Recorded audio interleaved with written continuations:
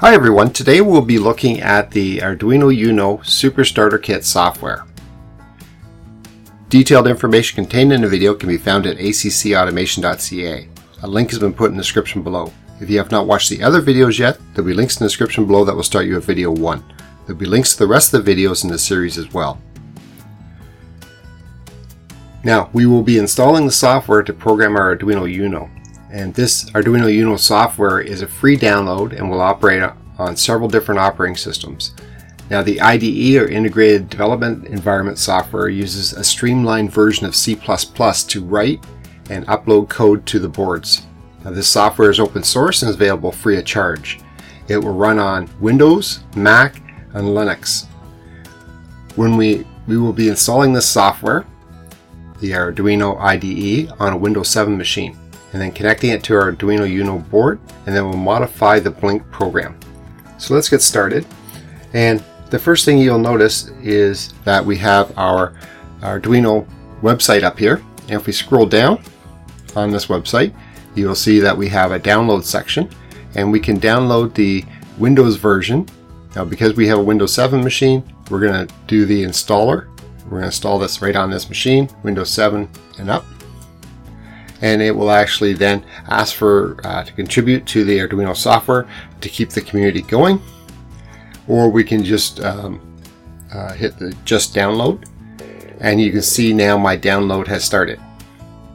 Now, we won't wait for that to finish. What we will do is call up that software that just got downloaded, that file, and when we do, it will actually go into actually installing this software. So you must agree to the licensing agreement.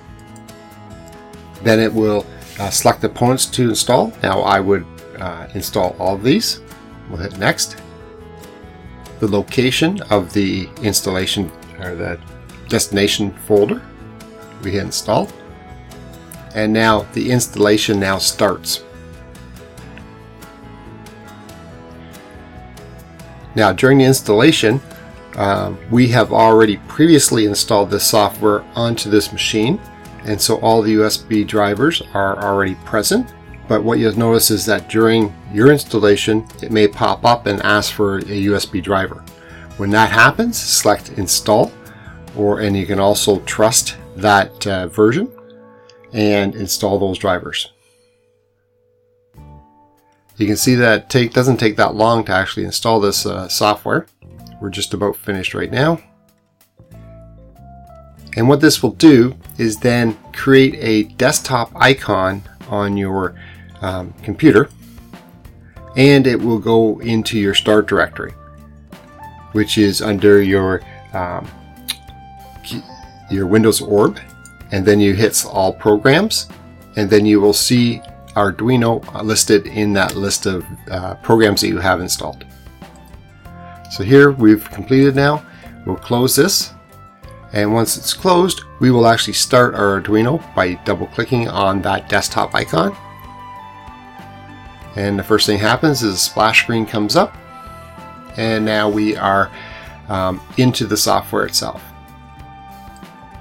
So the software itself, you'll see that has a few of these icons up here, and the user interface is very simple and easy to understand. What you'll see is that we have our verify here, a verify button. We have an upload button. We have our new file, so we can create a new file. We can have our open button, so we can retrieve previous programs. We have a save button. Then we have our code writing area, which is located right here. And down here we have our information area.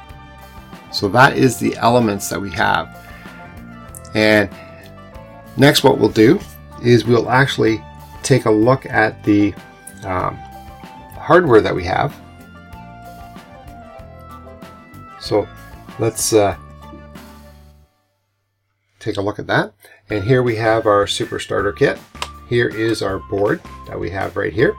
And what we're going to do is take our USB connector, and we're going to plug into the board. This will do two things. This will actually power up the board for us, as well as it will allow the computer to see that board and install the USB drivers so that we can communicate to the board.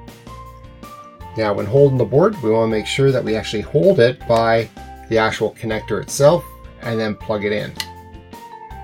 And we want to do that simply because we want to ensure that we don't put any more added stress onto this connector here on our board and destroy it. And currently right now, you can see that my light is blinking using my blink program that's already pre-installed into this device. And it's blinking at once per second, so 1 second on, 1 second off. And what we can do is we'll just look quickly at the actual board selection in our software. So if we go to Tools and Boards, and then we can go right here, you can see that we already have Arduino Uno selected, which is good. And then under Tools, under Port, you can see that we have port 21 selected as our unit on our Arduino Uno. And on the main page, what you'll see is that we have the Arduino Uno on COM21, which is exactly the information that we wanted to display. Next, what you'll see is that when we installed this program, there was a lot of sample code that goes with the Arduino. And Arduino is great for looking at previous examples and building upon those examples. So to get to the example, if we go to the main menu, we'll go to File, we'll go to Open, or go to Examples, then we'll go Basics, and then we have Blink. And this is the blink that we are showing right now. So if we go down to the blink, and you'll see here on line 34, as I click on this, you'll also see line 34 here down. We can change that instead of, and this is a delay. So it turns the LED built-in light high, then delays for 1000 milliseconds, which is equal to 1 second. Let's change that to 500, which is half a second. So instead of blinking 1 second on, 1 second off, we're going to go 1 second, half a second off, half a second on, half a second off. So you'll see that there's going to be a little different. And we're going to do the same thing here on line 36. We'll change that to 500. So that's our new program.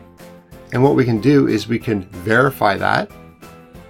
And when we verify that, it just means that it's going to look through the code and determine whether or not our instructions make sense and whether we're following the good syntax that Arduino wants before we transfer it.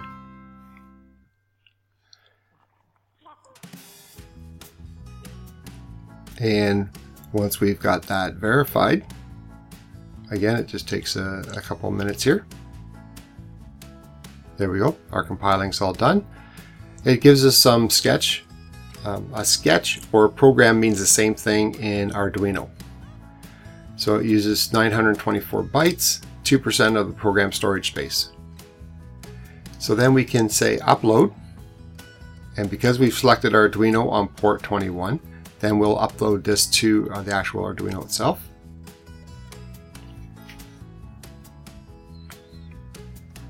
And there we go, we've uploaded it successfully.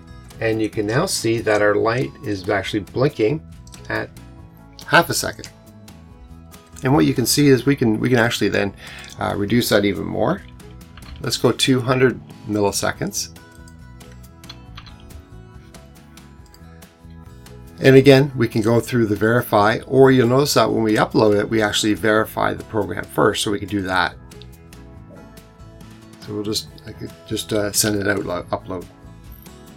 There we go. And now our blinking light is even faster. So if you enjoyed this video, please hit the like button below. If you have any questions about the video, please leave a comment below and I'll do my best to answer it. If you want more information about us or you want our free ebooks on numbering systems or robust data logging, please click on the link in the description below to get it. A new video is put out every Monday, so make sure you hit the subscribe button so you get more videos like this in the future. Remember to click that bell beside your subscription to actually receive those notifications. Thanks so much for watching. I'll see you next time. Stay safe.